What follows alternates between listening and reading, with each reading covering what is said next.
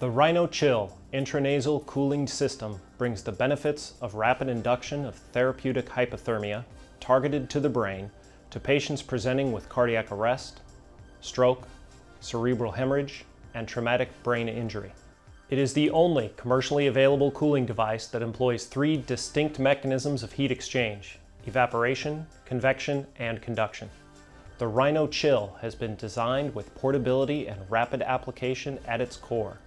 It's intended for use in a variety of clinical settings and by multiple healthcare professions.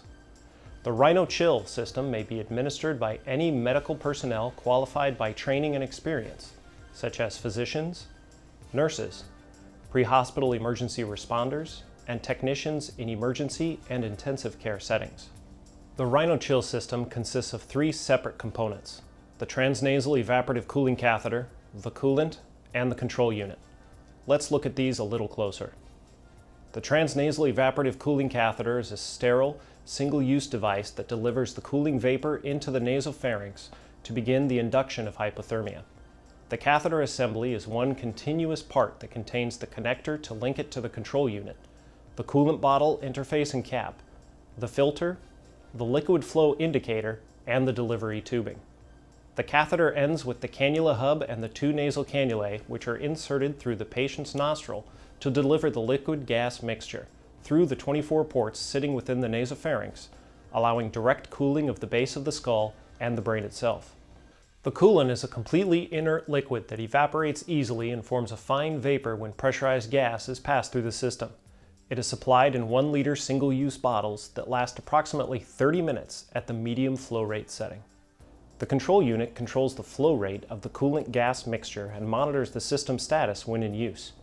The unit operates from an internal rechargeable battery with sufficient capacity for a 4-hour runtime, but can also be powered from an external 12-volt DC power supply or the supplied AC power supply, making it suitable for use in all areas. A source of pressurized gas must be used with the system in either oxygen or breathable air at pressures from 3.1 to 4.8 bar, 45 to 70 psi, with a minimum recommended usage pressure of 3 bar and a flow rate of 60 liters per minute. The control unit can be outfitted with accessory bags constructed from a protective wipe-clean material to assist with infection prevention and control measures. It can also be configured to carry a gas cylinder, mount to an IV pole, dock to the wall of an emergency response vehicle, hang from the bed rails, or be carried over the shoulder. The RhinoChill intranasal cooling system is intended for rapid induction of hypothermia during cardiac arrest and following resuscitation. The RhinoChill is also intended for temperature reduction in other patients where clinically indicated, such as after a recent cerebral ischemic event caused by stroke, cerebral bleed, or traumatic brain injury. The RhinoChill should only be used in patients with a protected airway or other type of assisted ventilation in progress. It can be utilized and applied in the field or hospital setting. As is standard with all hypothermia treatments, the RhinoChill should not be applied to patients known to have conditions that are contraindicated for systemic hypothermia, such as Raynaud's disease and sickle cell disease. It is also not recommended for patients with temperature-sensitive pathologies, for example, serum cold agglutinins and Berger's disease. Those with bleeding disorders or who require supplemental oxygen for normal respiration should also not receive the RhinoChill. Finally, if the patient has an intranasal obstruction that prevents the full insertion of the nasal cannula or a known base of skull fracture, they should not be treated with the RhinoChill system.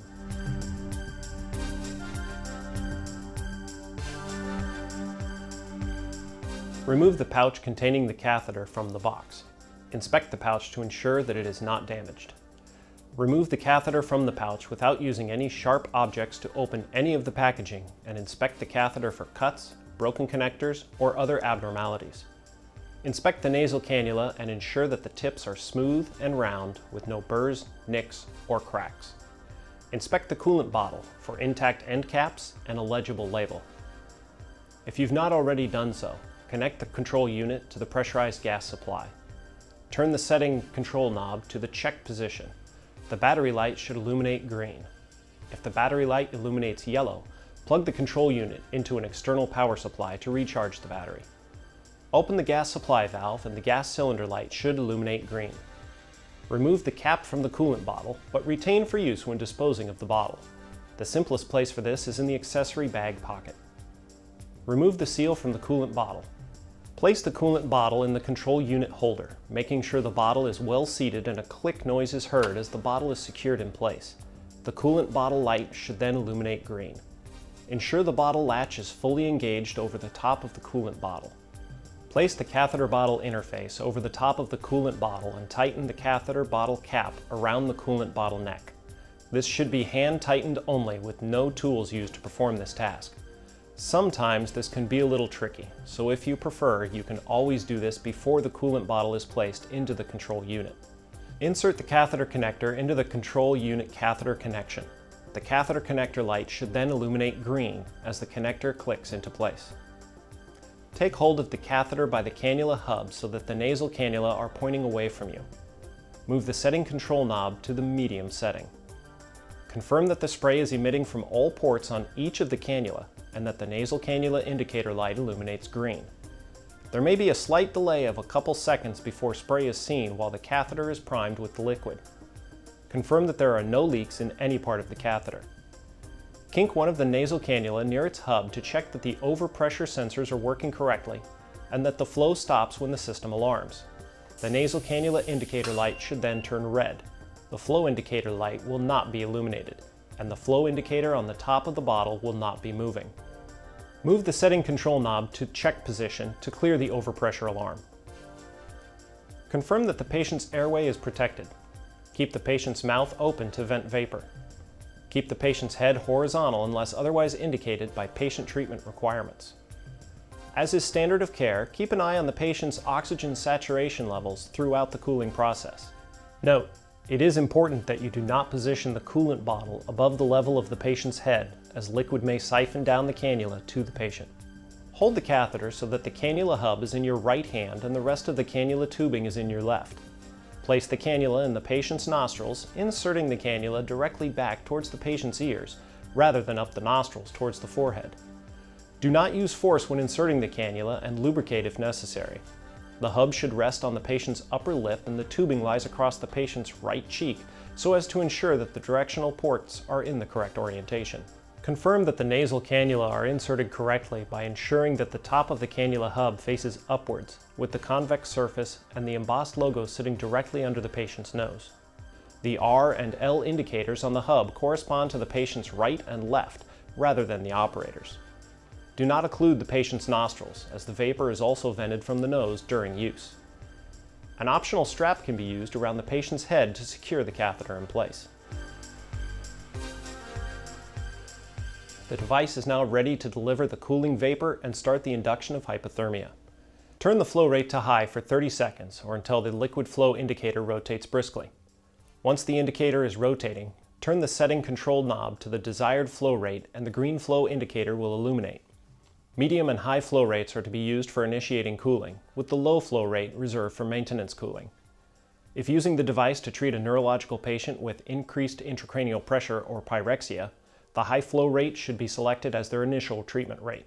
The patient must be monitored regularly throughout the time the RhinoChill is in use, and if tympanic temperature monitoring is available, then it should be recorded at the first available opportunity. However, if in a pre-hospital setting and no accurate method of monitoring temperature is available, then a first measurement on arrival at the ER is acceptable.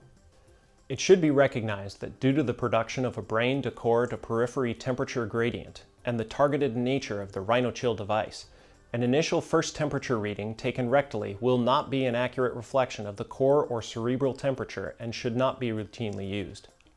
A full bottle used on a medium flow rate will provide approximately 25 to 30 minutes of cooling. When there is approximately 200 milliliters of coolant remaining, a yellow warning light will illuminate and a warning tone will be sounded to alert the user to prepare for a change of coolant bottle. The coolant will run out between 4 and 8 minutes after the warning activation if not replaced. Further usage times, depending on flow rates, can be found in the accompanying product information and should be made available to all users. If the coolant runs out, the coolant icon will illuminate red, the flow will stop, and an audible alarm will sound until the setting knob is turned to the checked position and the coolant bottle is replaced. Other audible alarms and warning lights are further explained in the instructions, and all users should familiarize themselves with the troubleshooting guide prior to using the device. Changing the coolant bottle while the patient is undergoing treatment is a rapid and simple task to perform. First, ensure the setting control knob is in the check position. Note this will ensure the coolant out alarm is muted during bottle replacement. Note, the check position is also the alarm muted position. Unscrew the bottle interface from the coolant bottle and remove the empty bottle from the bottle holder. The coolant icon should be illuminated red. Replace the cap on the empty bottle and dispose of it at the earliest opportunity following the recommended local disposal guidelines. Place a full bottle into the holder and attach to the catheter assembly as was demonstrated earlier.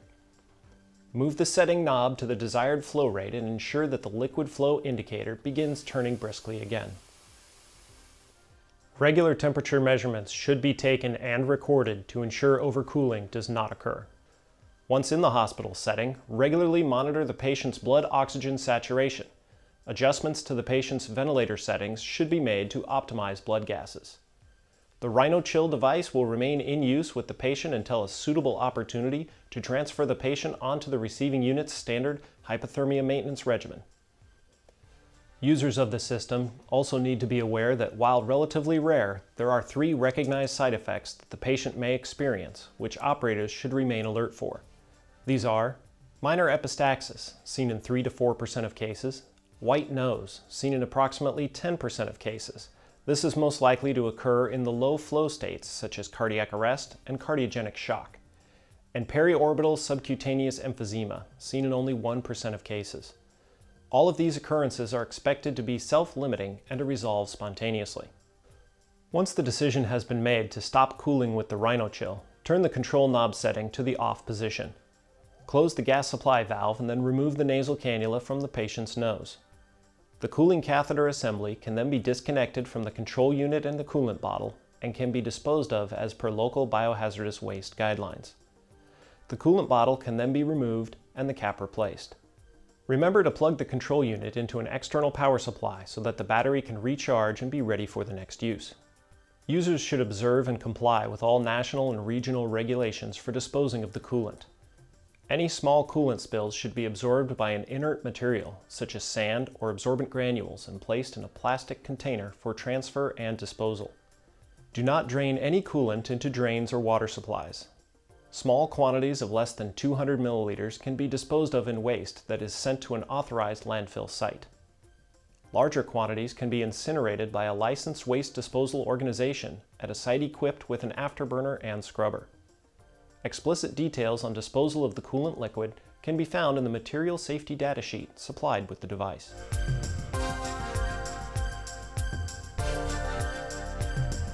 Immediately following patient use, the exterior surface of the control unit and the accessory bags should be cleaned using a dampened cloth with warm water and a diluted, mild, non-abrasive, non-staining standard hospital disinfectant or detergent. Alternatively, seek advice from your department's infection prevention and control manager for the recommended solution for hard surfaces as used within your unit. When the device is not in use, ensure that it is connected to an external power supply to ensure continuous charging of the unit. At least once a week, the battery should be checked by unplugging the control unit from the external power supply and turning the control knob to the check position. I hope you found this video informative and educational, and that you will go on to use the RhinoChill system to help your patients increase their chances of survival from life-threatening cerebral ischemic events.